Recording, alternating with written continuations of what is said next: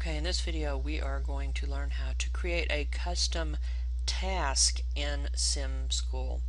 And once you're logged in, you see your little My Sims area here in the middle, which is where you would find your custom sim student.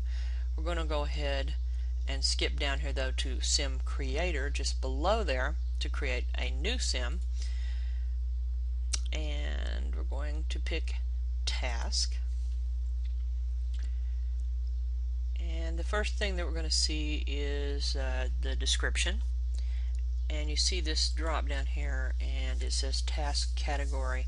Just a little bit about that. These levels here, recall, skill/concept, strategic thinking, and extended thinking, refer to the level of task that you're creating.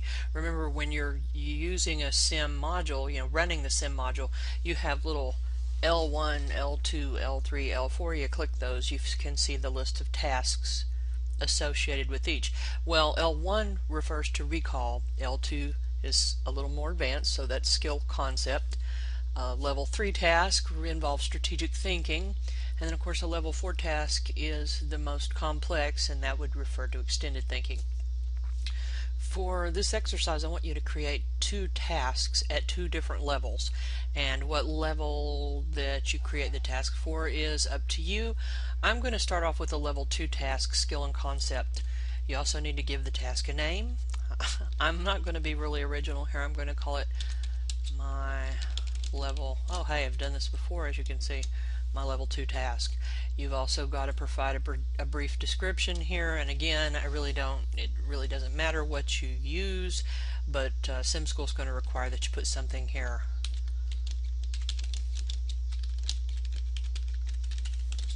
I think that says it all. Alright, now the next section is where we set the attributes, and I would like you to do the attributes for your tasks, whether they're level 3, level 2, level 4, level 1. I would like you to do them all much like you did with the custom student, where you will I'll leave it up to you how you set your academic level and your language proficiency, but use your the feedback you got from the 5 factors exam to set your other scores. Extroversion, I had 34, which is relatively high, so I'm going to say I think that's pretty high. Agreeableness, also relatively high, so that's here. Conscientiousness was about average, so I think I'm going to just do that. Neuroticism was relatively low. In this case, that's not a bad thing, and again, just like when you create a custom student, that's a little counterintuitive. If you're low, then that means you tend to be more stable. If you get a high level, then you're going to be a little more towards the unstable end. And let's see, what else do I have left? Openness. And on that, I'm also relatively high, so let's go back here to openness.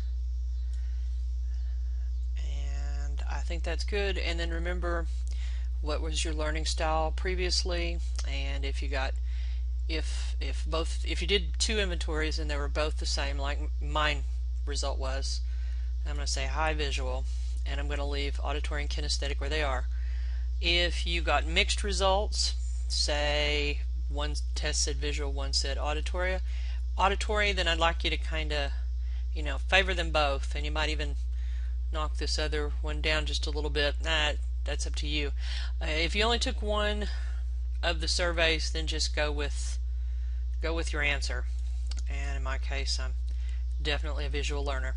Once I do this and hit submit, then I have a level 2 task all set up. And as you can see here, I already have my level 3 task. What I'd like you to do though is repeat this step again, and you can do that just quickly by clicking the Create New Task button and just repeat the process, but with a different level.